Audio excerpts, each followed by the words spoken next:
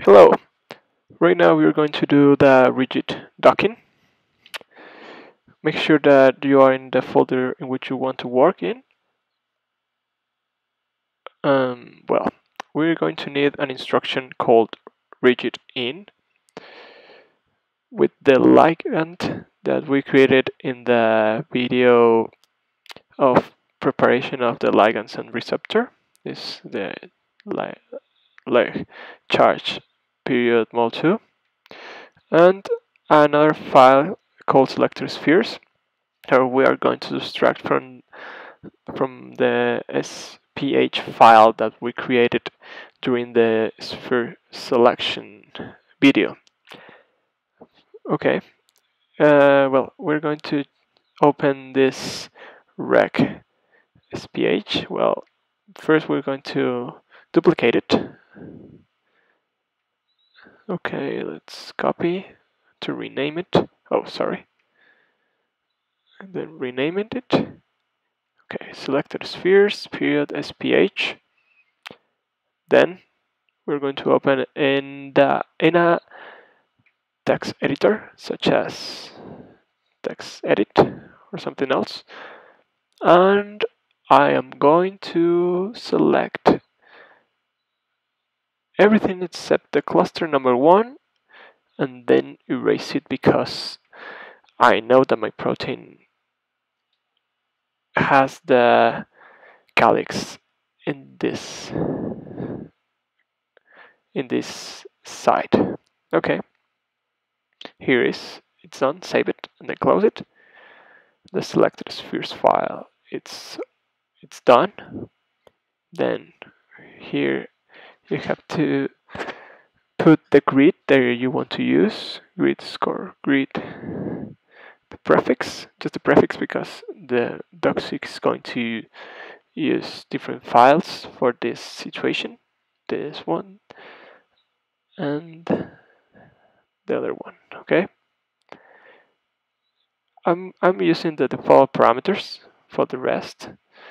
If you want to know more about them, I'm going to add a link where you can see much of them. And then remember to change the addresses or paths of these files. That depends on your computer.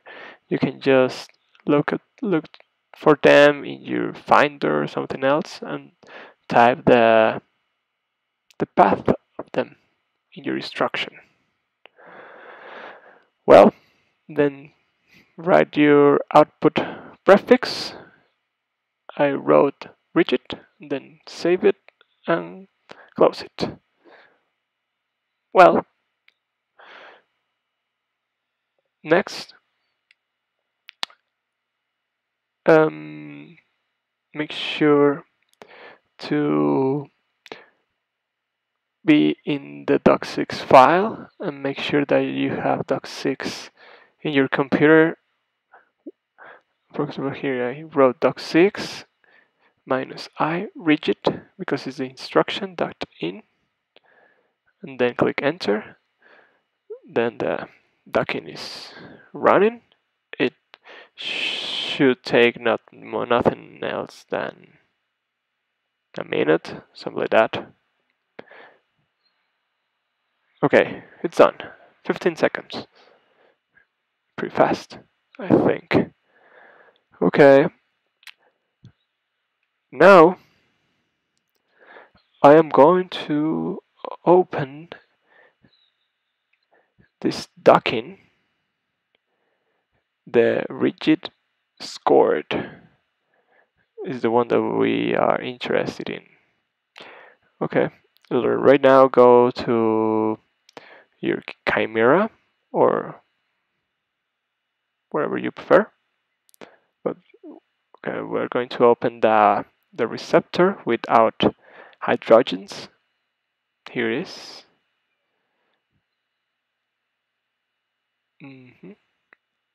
Okay.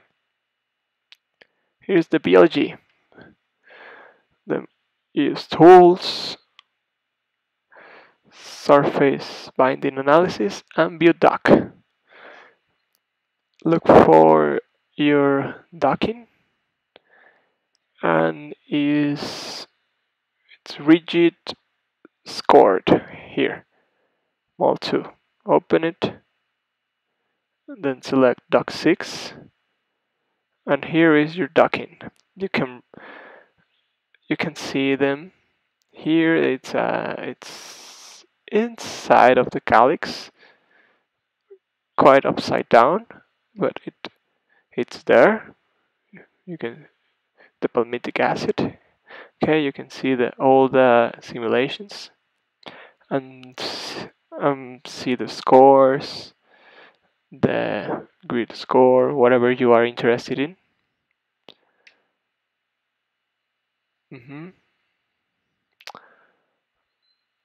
Okay, it looks. This one in particular didn't find the calyx, but it's okay. Nice. Okay. The next one that we're going to do it's the anchor and grow docking. It's a flexible docking. Here we need an instruction. I name it anchor and grow. Okay, it's pretty similar in the input files that we have to introduce in the instruction.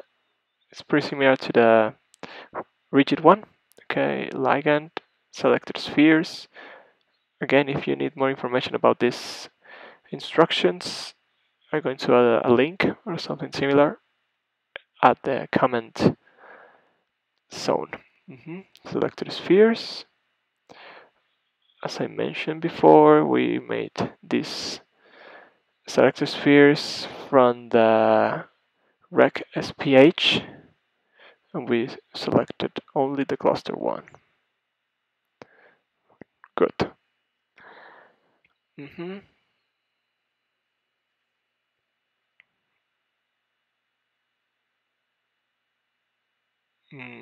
Okay.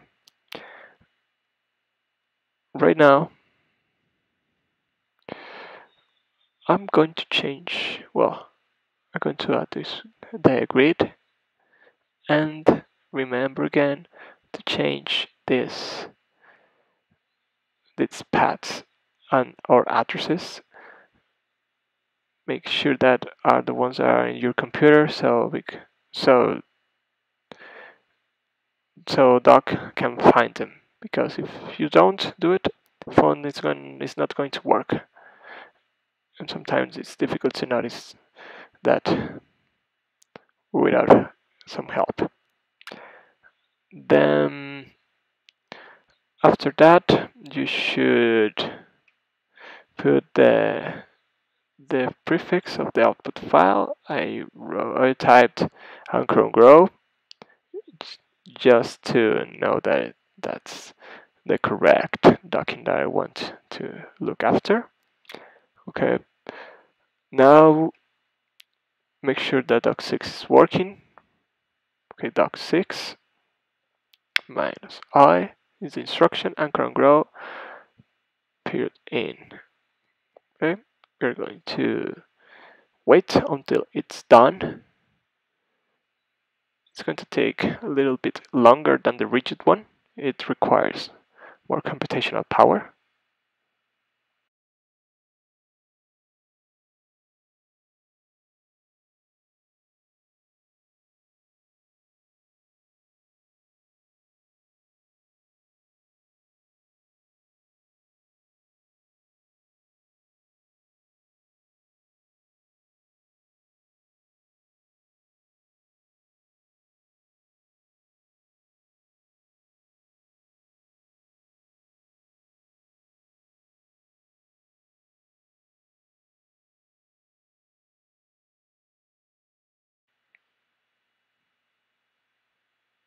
Okay, done. 54 seconds. Pretty fast, I would say. Okay, good. Let's go to Chimera. Then open again the receptor without hydrogens. And with the same tool, the surface binding analysis, build dock. Then search for the scored one. No, Uh, yeah. Anchor and grow. Where is? Okay. Oh no, it's here. Yeah. Sorry. Okay. Dock6. Okay. And here is your docking. It's pretty similar to the rigid one. Well, I am talking about the visualization part. It's pretty similar, but the dockings look pretty different. In this case, all of them found the calyx but are upside down. Well, here you can add some columns, so you can organize your way to see it and to document your information. Okay, this is the anchor and grow docking, and thanks for watching. And look for the next video that it's the docking made with Amber.